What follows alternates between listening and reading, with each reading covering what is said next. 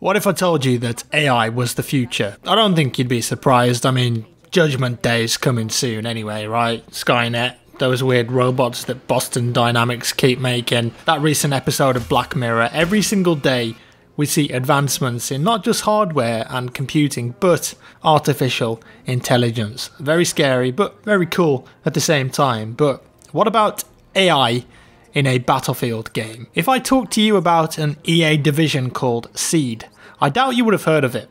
I can't say it's really that familiar to me either, but I found a little bit about it, and it stands for Search for Extraordinary Experiences Division. Honestly, it sounds a bit like a division from an Alien film, but it seems that the goal of this division is to come up with cool and interesting technology and stuff that you can do in video games, kind of. But recently, they showed off and built a self-learning AI that can play Battlefield 1. Now, I don't think that Skynet's priority right now is video games, but if you do have an underground bunker, then you best get prepping. So recently, at the Game Developers Conference in San Francisco, EA showed off an example of this AI on their YouTube channel. DICE have collaborated with Seed to produce an AI that can learn to play Battlefield 1 from scratch. And these self-learning agents get into the game and they learn simply by playing. They teach themselves how to play the game. And in the video that they show, it's explained that every player that you see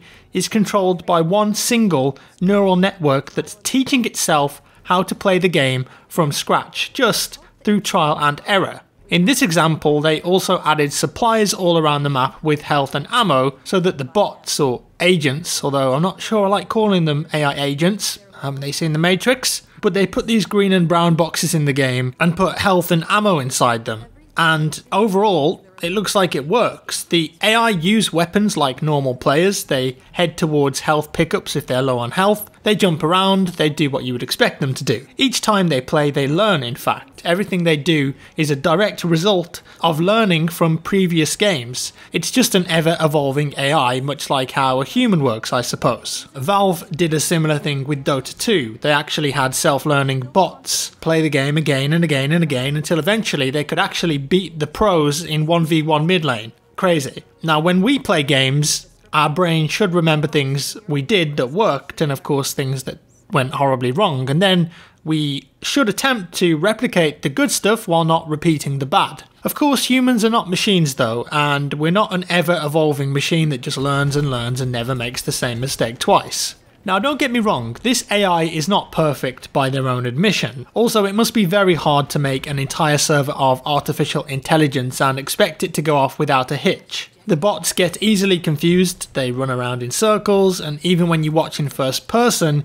you can see how janky it looks, because you can never get the fluidity from a bot that you can from a human player. In fact, in most games that I've seen bots in, especially in first-person shooters like CSGO, the AI never really plays exactly like a human would in terms of aiming, because AI is so fundamentally perfect. That human error factor is not there. In CSGO, professional players never have perfect aim and never will, or they'll never have a perfect AK-47 spray every single time. No matter how good you are, you're going to make mistakes. To get a truly real AI, I think it needs to have an element of error, but then surely they aren't going to be self-learning if you're tweaking them and holding them back from being as good as they can be. You've got a slight issue too with how good do you make them. If they're machines, that means theoretically that they can perfectly control recoil, and they'll know that you're coming around a corner before you even do. Of course, when it's just AI playing against AI, that doesn't really matter, but if you wanted to use them in other scenarios, then that would be something that it's going to have to be worked on. This whole scenario brings up some interesting talking points and ideas though. I think right now this is just an exploratory idea to see what benefits this could have for future game development. I don't think this is something being developed so that we can have bots in the next Battlefield game, although that would be really cool. It's far beyond that. This is thinking much more advanced than that. Having said that, bots in a Battlefield game is not a new idea. BF2 had bots that you could load up and play with, but it's important to remember the difference. These Seed agents are self-learning, so they're learning how to play Battlefield 1 after being provided with a very basic set of parameters. And that's vastly different from an AI developer coding an artificial intelligence bot to do certain actions and telling them when to do them. These agents are actually learning this all for themselves, which is both amazing and a little scary too. So hypothetically, imagine 6 to 12 months down the line, this system was developed enough that you could load into the next Battlefield game and play a practice game against these agents or bots in a multiplayer map. You could set their skill level so you didn't get too much of a challenge or an easy ride, and just learn the maps at your own pace. Incursions could be a really good example of how this could be used. They recently added in a sort of tutorial mode, but it doesn't have AI bots, but simple, basic enemy targets that you can shoot. So if in a 5v5 environment you could play and practice against, say, 5 enemy agents, that could be a pretty interesting way to learn the maps and modes. Perhaps it could be used as a system to fill servers before real players join the game. And I know it's slightly different, but if you join a CSGO deathmatch, for example, it's usually filled with bots if it's an empty server. And then when real players join, they take the place of one of the bots until eventually all the bots are gone and the server is filled with real people. It could be at least an interesting concept for server admins. Honestly though, that's not even the most exciting possibility for something like this. Let's look at this technology from a different perspective. Imagine for a second how many hours it takes for players to find certain bugs and glitches in a game like Battlefield 1. No matter how many hours of QA testing and CTE you give a game like Battlefield, you're only going to really find the big glitches and bugs when hundreds or thousands of players are playing every single day and the servers are full. Now what if you could just run servers full of these agents instead at the studio before the game is released that would just play out Battlefield games consistently every day during testing? And this could let you find some amazing things. Vaulting bugs, where you've got a double vault to get over objects. If players are getting stuck in map geometry, it could help identify those areas. Bugs with weapon shooting, reloading, even map balance. Heat maps, for instance, could help perhaps identify early on where maps need tweaking. If you were to put 32 self-learning bots versus 32 self-learning bots on a conquest map and they're all the same skill level, you would then run several rounds of the map again and again and again, look at the data,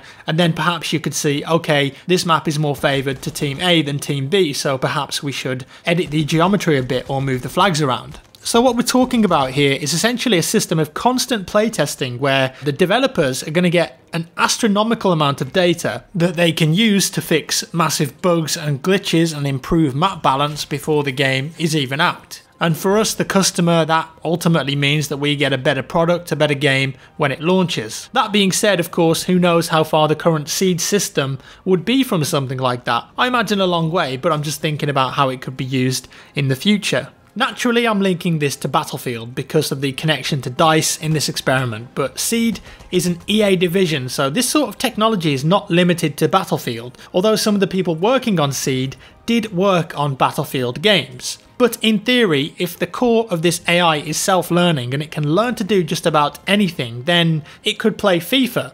It could play NFL games. It could play all sorts of sports games that have more defined rules than Battlefield. It could even learn racing games like Need for Speed. Again, AI already exists in these games. Of course, you can already play against the computer in FIFA, but is it self-learning?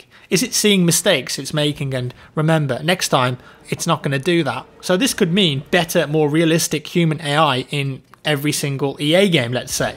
The other issue here though is how much computing power is needed to make something like this work. Just thinking about all of the possible actions in a Battlefield game, and then the butterfly effect and how one action leads to another action, how much power does it take to run an entire server of these agents at the same time? It may be so much that simply running 10 servers, say for Q&A testing purposes, just isn't realistic, I don't know. A couple of years ago, Google's self-learning AI named AlphaGo managed to beat Chinese player Lee Sedol at a Chinese board game called Go. Now this dude wasn't just any old player though, he was the 18-time world champion. What's most interesting about this is that this particular Chinese board game is a pretty ancient game considered to be impossible to learn by a computer, at least at the level that it would need to beat a world champion. Apparently this game just has so many intricate and elaborate possibilities, but the AlphaGo AI is able to compute tens of thousands of positions a second, and the AI actually beat the champion